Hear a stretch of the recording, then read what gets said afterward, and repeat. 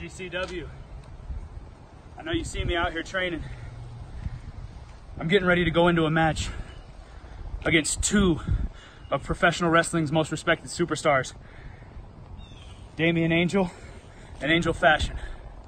And I can't wait to lock horns with both of these guys and show everybody what the Storm can do when he's given the odds. Because you see me, I am the workhorse. I put in the time, I put in the miles.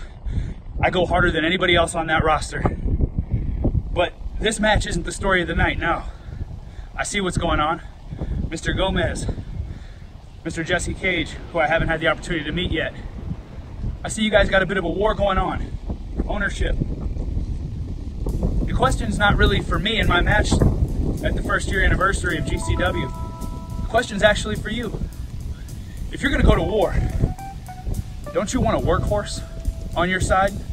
Somebody who's gonna go every minute, every second of every round and fight until there's no one left standing? I guess that's only a question you can ask yourselves. So, Mr. Gomez, Mr. Cage, I look forward to hearing from either one of you real soon. Riders on the storm.